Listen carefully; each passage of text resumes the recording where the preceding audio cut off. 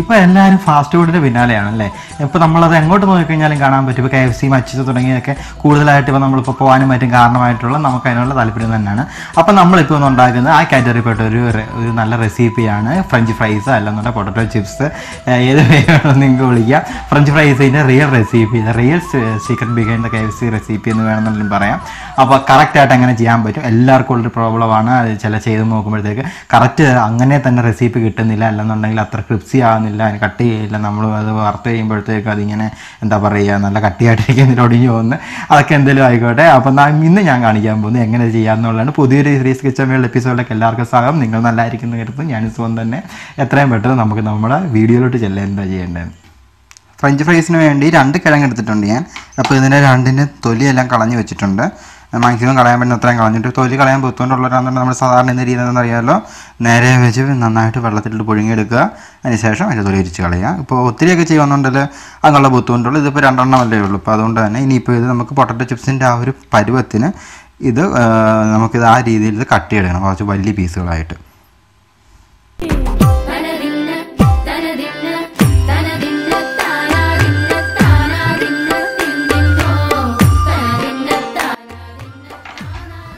ഇതെല്ലാം പീസ് ചെയ്തിട്ടുണ്ട്. ഇനിയും ഇതെല്ലാം ഒന്ന് കഴുകിയെടുക്കണം.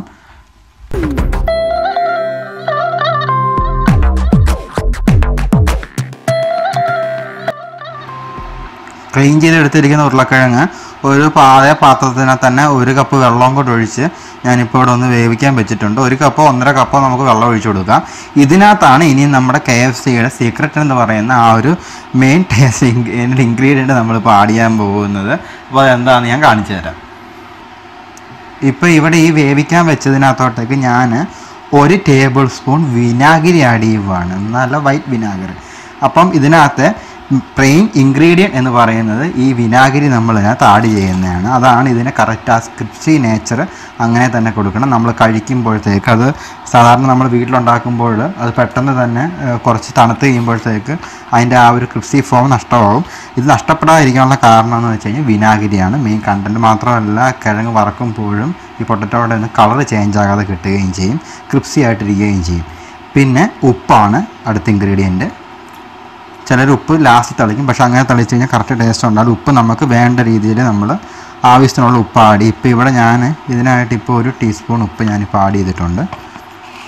നിങ്ങൾ കൂടുതൽ ക്വാണ്ടിറ്റി എടുക്കുമ്പോഴത്തേക്ക് നമുക്ക് ക്വാണ്ടിറ്റി കൂടുതൽ വ്യത്യാസം ഉണ്ടാകും. ഇനി ഇതൊന്ന് അടച്ച് വെച്ച് വേവിച്ചെടുക്കണം. 5 മിനിറ്റ് നന്നായിട്ട് മൂടി വെച്ച് വേവിച്ചെടുക്കണം. നന്നായിട്ട് ഇത് വെന്ത് വരട്ടെ. നമ്മുടെ കിഴങ്ങ് വെന്തോന്ന് നമുക്ക് തുറന്ന് നോക്കാം. ഇതിപ്പോഴത്തേക്ക് ഏകദേശം നന്നായിട്ട് വെന്ത് വന്നിട്ടുണ്ട്. അപ്പോൾ ഇപ്പോൾ വേണമെന്നുണ്ടെങ്കിൽ നമുക്ക് ജസ്റ്റ് ഒന്ന് ടെസ്റ്റ് ചെയ്ത് നോക്കാൻ പറ്റും. എടുത്ത് കഴിയുമ്പോഴത്തേക്ക് കാണാൻ പറ്റും കുറച്ചിത്. ഇപ്പോൾ കിഴങ്ങ് നന്നായിട്ട് വെന്ത് കഴിഞ്ഞാൽ അത് ഫുള്ളി ട്രാൻസ്പെറൻ്റ് ആവും. ഇപ്പോൾ അതിനകം നമുക്ക് ഇങ്ങനെ കാണാൻ പറ്റും. ഇതിപ്പോൾ നോക്കിക്കഴിഞ്ഞാൽ ഇപ്പോൾ അത്രയും ആയിട്ടില്ല. അപ്പോൾ ഇത് ഹാഫ് ബോയിൽഡ് ആയിട്ടുണ്ടെന്ന് അർത്ഥം. പാതി വേവ് മതി. ഇനി നമുക്കിതങ്ങ് ഓഫ് ചെയ്യാം. ഇങ്ങനത്തെ വെള്ളമെല്ലാം നമുക്ക് വേറൊരു പാത്രത്തിലോട്ട് നമുക്കിതങ്ങ് അരിച്ച് മാറ്റാം.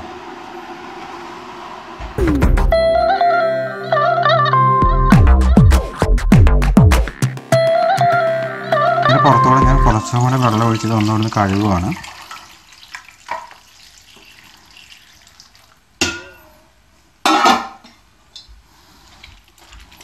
അപ്പം ഇങ്ങനെ കഴുകുമ്പോഴത്തേക്ക് ഇത് പെട്ടെന്ന് തണുത്ത് കിട്ടും.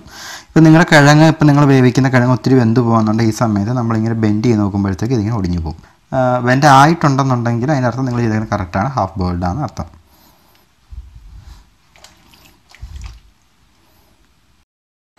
ഫ്രഞ്ച് ഫ്രൈസിന് വേണ്ടി അത് ഫ്രൈ ചെയ്തെടുക്കാൻ ഒരു പാൻ വെച്ചിട്ടുണ്ടായിരുന്നു. അത് നന്നായിട്ട് ഹീറ്റായിട്ടുണ്ട്. അതിനകത്തോട്ടേക്ക് നമുക്ക് ഫ്രൈ ചെയ്യാൻ ആവശ്യമായ എണ്ണ ഒഴിച്ചു കൊടുക്കാം. നമ്മൾ ഒഴിച്ച എണ്ണ നന്നായിട്ട് ചൂടായിട്ടുണ്ട്. പിന്നകത്തോട്ടേക്ക് നമ്മൾ ഈ മാറ്റി വെച്ചിരിക്കുന്ന കിഴങ്ങിൻ്റെ കഷ്ണങ്ങൾ കുറേശ്ശായിട്ട് ഇട്ട് കൊടുക്കാം. ഒത്തിരി ഇടരുത്. ഈ നമ്മൾ ഇട്ടിരിക്കുന്ന എണ്ണ, നമ്മൾ ഒഴിച്ചിരിക്കുന്ന എണ്ണയുടെ പരുവത്തിൽ ഇടാൻ പാടുള്ളൂ. അല്ലെന്നുണ്ടെങ്കിൽ ഒന്നും തമ്മി വേഗത്തില്ല.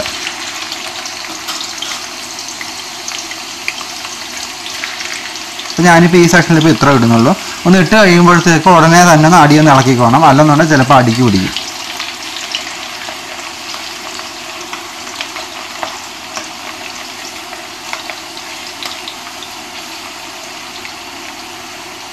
ഇവിടെ നമ്മൾ ഉപ്പും വിനാഗിരിയും നമ്മൾ ആഡ് ചെയ്തേക്കുന്നതുകൊണ്ട് തന്നെ നമുക്ക് വേറെ ഉപ്പ് നമ്മളിനി ചേർക്കേണ്ട ആവശ്യമില്ല.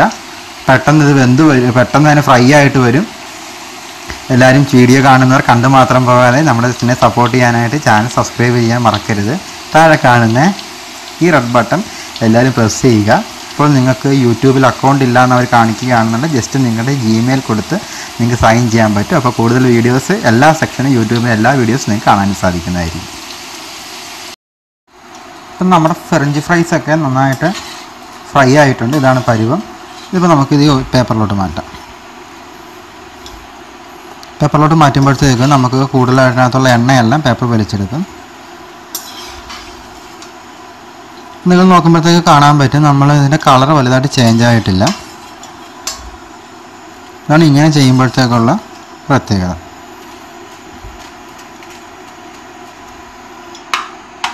ബാക്കിയുള്ളതും കൂടെ നമുക്ക് ഇട്ട് ഫ്രൈ ചെയ്തെടുക്കാം.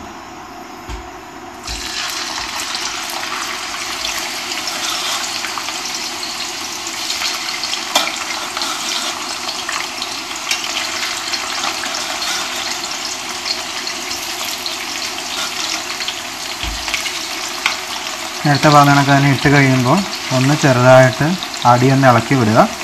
അല്ലെന്നുണ്ടെങ്കിൽ എന്ത് പറ്റുമെന്ന് വെച്ച് കഴിഞ്ഞാൽ ഉണ്ടല്ലോ നമുക്ക് ചിലപ്പോൾ അടിക്ക് പിടിച്ചിരിക്കാൻ സാധ്യതയുണ്ട്. തമ്മിലൊന്ന് ഇളക്കി വിട്ടാൽ ഇത് തമ്മിൽ ചേരത്തില്ലെങ്കിലും ഒന്ന് ഇളക്കി വിടുന്ന നല്ലതാണ്. ഇതിപ്പോൾ ഞാനിപ്പോൾ ഒരെണ്ണം എടുത്ത് കാണിച്ചു തരാം. ഇപ്പം നമ്മളിപ്പോൾ ഫ്രൈ ചെയ്ത് വെച്ചിരിക്കുന്ന ഒന്ന് ഇതെങ്ങനെയായിരിക്കും. ഇതിപ്പോൾ സാധാരണ ഇതിപ്പോൾ കണ്ടോ എത്ര മാത്രം ഇത് ക്രിപ്സി ആയിട്ടിരിക്കണമെന്ന് നോക്കിയേ. നമ്മളിങ്ങനെ ബെൻഡ് ചെയ്ത് കഴിഞ്ഞാൽ ഇത് ബെൻഡാകത്തില്ല. ഇത് ഒടിഞ്ഞ് വന്നു കഴിഞ്ഞാൽ തന്നെ എന്താ ഇങ്ങനെ വരും. ഇതാണ് നമ്മുടെ റിയൽ ഫ്രഞ്ച് ഫ്രൈസ് എന്ന് പറഞ്ഞു കഴിഞ്ഞാൽ. നല്ല കട്ടിയായിരിക്കും. ഇത് നോക്കിക്കഴിഞ്ഞ് കഴിഞ്ഞാൽ ഇത്ര നമ്മൾ നോക്കിക്കഴിഞ്ഞാൽ നല്ല കട്ടി ഉണ്ടാകും ഇതിന്. കണ്ടോ ഇങ്ങനെ വരും. ഇതാണ് ഇതിൻ്റെ ഒരു പരുവം. ഇപ്പം നിങ്ങളിപ്പോൾ സാധാരണ നമ്മൾ നേരിട്ട് പച്ചക്കാണ് ഇപ്പോൾ കിഴങ്ങ് വേവിക്കാതെ ചെയ്യുകയെന്നുണ്ടെങ്കിൽ നമ്മൾ എടുക്കുമ്പോഴത്തേക്ക് ഇതിനാകും ഇങ്ങനെ എന്താ പറയുക ഇങ്ങനെ നമ്മൾ ഈ പഴമൊക്കെ ഞെക്കുന്ന കണക്ക് ഭയങ്കരമായിട്ട് സ്മൂത്തി ആയിട്ടിരിക്കും. ഇതിപ്പോഴത്തേക്ക് നല്ല ഹാർഡായിട്ടിരിപ്പുണ്ട്.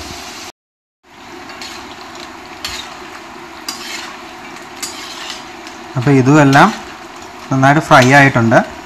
നമ്മുടെ ചിക്കൻ്റെ പരുവത്തിനകത്ത് നിങ്ങൾ ചെയ്യുമ്പോഴത്തെ ശ്രദ്ധിക്കേണ്ട കാര്യം ഇതിൻ്റെ ഇപ്പോൾ കാണില്ലേ ഈ കളറാണ്.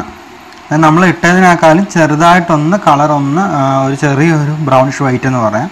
ഒത്തിരി ബ്രൗൺ ആകത്തില്ല ഇങ്ങനെ ചെയ്യുകയെന്നുണ്ടെന്നുണ്ടെങ്കിൽ.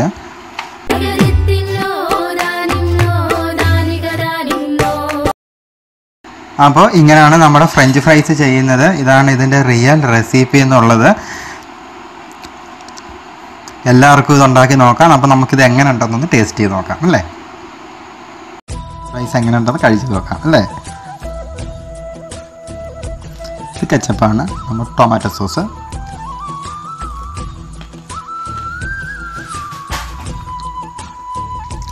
അടിപൊളിയായിട്ടുണ്ട്, നന്നായിട്ടുണ്ട്.